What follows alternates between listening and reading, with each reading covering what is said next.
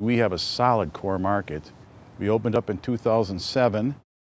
Ginseng's been around here in Marathon County, Wisconsin for quite a while, as you know. International Ginseng Association was meeting here in Wausau. So we were asked to do a ginseng beer. Sue's Ginseng here. We collaborated with them. They're our partner on the beer and supplied the ginseng for our beer.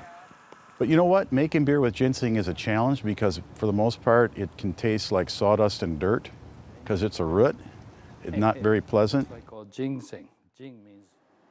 So we've taken the edge off of the harshness of the root, if you will, and with the peach tea and the Hefeweizen, it's a very palatable, easy drinking beer. And if you know what ginseng tastes like, you can taste it right away. If you're not familiar with the taste of ginseng, it's that little bit of an earthy taste in the drink when you drink it. I'm really happy with it. It turned out good. If you have enough ginseng in it, it's going to make your mouth dry out, which is important for beer drinking because it always welcomes another swallow.